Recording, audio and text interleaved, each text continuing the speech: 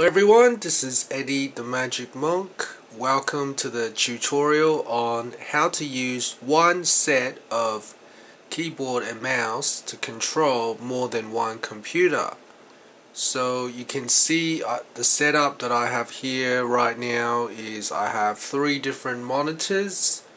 The two monitors on the left are connected to one computer, and the monitor on the right is connected to another computer. You can see they have different operating systems. One's Windows 8, one's Windows 7, and I have two keyboards.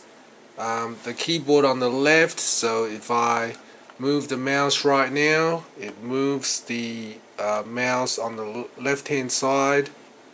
So if I type anything with this keyboard on the left, and if I type anything with the keyboard on the left, it shows up on the monitor on the left.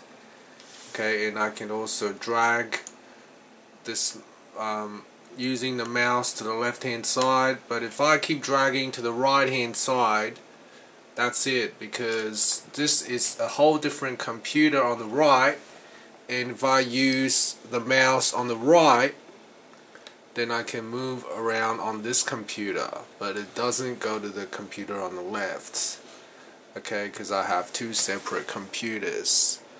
So as you can see here, my desk is getting a bit messy with all these keyboards.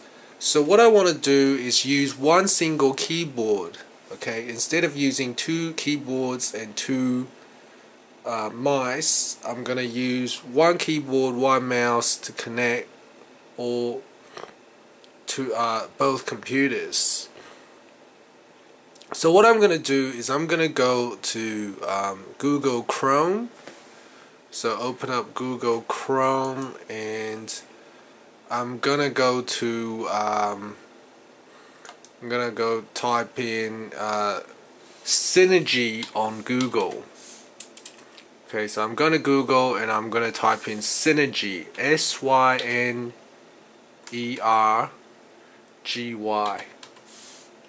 Okay, Synergy.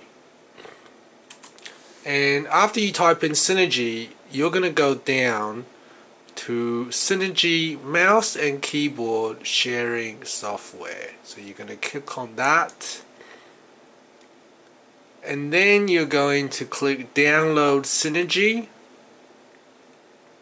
So we're going to download it, and you're going to click on Community Edition, okay, and then you're going to click on non-premium unless you want to donate money. So feel free to donate if you feel like this is really useful. And then because I'm running 64-bit version of Windows, I'm going to click 64-bit, so click on that, and then it's downloading Synergy. Now you have to do this on both computers, so I'm gonna do it on the computer on the right hand side as well. So I'm gonna go to Google, I'm gonna download Synergy. So S-Y-N-E-R-G-Y, download Synergy.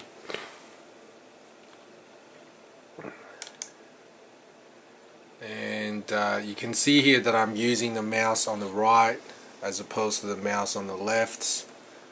So I'm going to download it. Once it's downloaded, feel free to start installing it on both computers. So on the first computer on the left, I've already downloaded it from Google Chrome. If you can't see where the file is, press Ctrl J in Google Chrome, and it brings up a list of previous downloads, and you can just click on the Synergy file, okay, that you previously downloaded. So click Run, and then it starts installing it. Press next, accept, next, and then make sure you install it in a folder that you want and install. And I'm gonna do it to my computer on the right hand side as well. So install Synergy, next, accept, next, and the computer I want to install it on, the folder is on E drive Synergy. Okay, next, install, yes, and then yes. Okay, so you can see right now I'm switching between the keyboard and mouse between the two so I can control both computers. Okay, now once you are finished, what you can do is you're gonna run Synergy on both computers. So on the Windows 8 I have to go to my apps and I try to find Synergy and I'm gonna run that. On the computer on the left I have to find Synergy in the start menu, or perhaps it's on the desktop.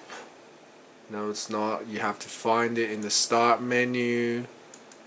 Try to find Synergy. Okay, and then once you found it, one program has to be the client and the other one has to be the server. So I'm going to use my computer on the right to be the server. So I click server on the right, and on the computer on the left I click client. And what happens is, if you have a look at the server computer, it tells you the IP address of the server, which is 192.168.1.9. Now you have to enter this number on the other computer. So I'm gonna type that in over here. So you can see here I've already typed it in before, but if it's not there, type it in over there so that the client computer knows where the server is. The next thing you have to do is on the server computer, click configure server, and then you need to make sure that you add Intel. I'll just show you again. So you drag a screen from this icon into the grid, and the name of the computer, so you're gonna right click, you're gonna double click on it and make sure the screen name matches the screen name on your client computer. So the screen name on my client computer is Intel, as you can see. Okay, it says screen name Intel. So I'm gonna type that on the screen name on the right hand side on my server computer. So I'm gonna type Intel here in capitals, Intel. So I type it in and then I press OK, and so it is now on the grid. So I click OK and then I click start to start the server. Now you can see here it says watchdog status OK, and then on the left hand side I also have to click start. Okay, so it started already for some reason, but originally it wouldn't have started, so you're going to click start and it'll say connected to server. Now once it's connected, okay, what you can do now is I'm going to disconnect the keyboard and show you guys that I can use one keyboard to control all three computers. Okay, so I'm gonna start disconnecting the keyboard, so hang on a second. Okay, so you can see here right now I just have one keyboard. And one mouse. Okay, and let's see if I can control both computers. So I'm gonna use the mouse, and I'm moving the mouse, so I'm gonna move it to the screen on the right. Okay, I'm gonna minimize this.